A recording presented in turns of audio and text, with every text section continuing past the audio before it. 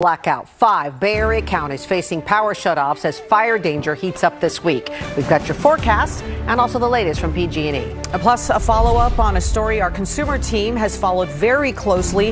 What is next for a developer accused of taking millions from customers without finishing the projects?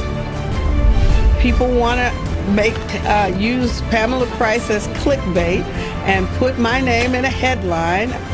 She is defending her office. DA Pamela Price is speaking out about accusations of a massive backlog in cases and new criticism from a fellow DA. Her message to voters less than a month before they decide if she will keep her job. The news at 6 starts right now. Thanks for joining us. I'm Audrey Asistio. And I'm Jessica Aguirre. Tonight, another twist in the saga involving an ADU builder who went belly up, leaving dozens of Bay Area homeowners in a costly lurch.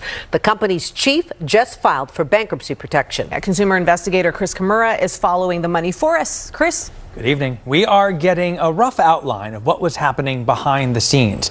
Though customers still see millions of their money, and maybe even some of yours, missing.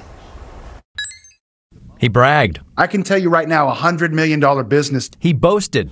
Special Day was part of the team's Back to School in the Bay program meant to help kids in underserved communities. Well, tonight at 7, could this be a sign that Oakland is bouncing back? A #1 ranking for Oakland's restaurant scene and a prominent lifestyle magazine. That story and more tonight in our 7 o'clock newscast. Up next on Nightly News, how canceling your subscriptions is getting much easier. Lester Holt joins us from New York right now.